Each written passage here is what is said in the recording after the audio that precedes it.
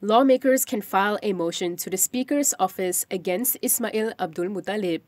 This is if they deem the past MP's questions in the Dewan Rakyat seditious, according to Deputy Dewan Rakyat Speaker Alice Lau. This comes after DAP leader P Ramasamy said Ismail could be charged under the Sedition Act for his controversial written parliamentary questions. Lau told Malaysia Kini yesterday she said it's not for the parliament to decide whether Ismail can be charged under the act or not, as it's not their power to decide.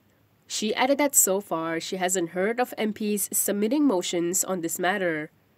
Article 63, Bracket 2 of the Federal Constitution states that lawmakers will not be liable to proceedings in court for anything said or any vote given by them in proceedings of either House of Parliament or any committee thereof.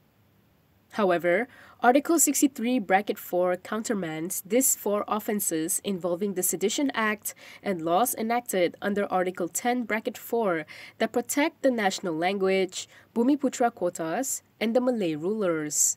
On Wednesday, Malaysia Kini reported that Ismail had submitted a parliamentary question asking the government to justify its rationale for recognizing citizens born after independence, regardless of skin color.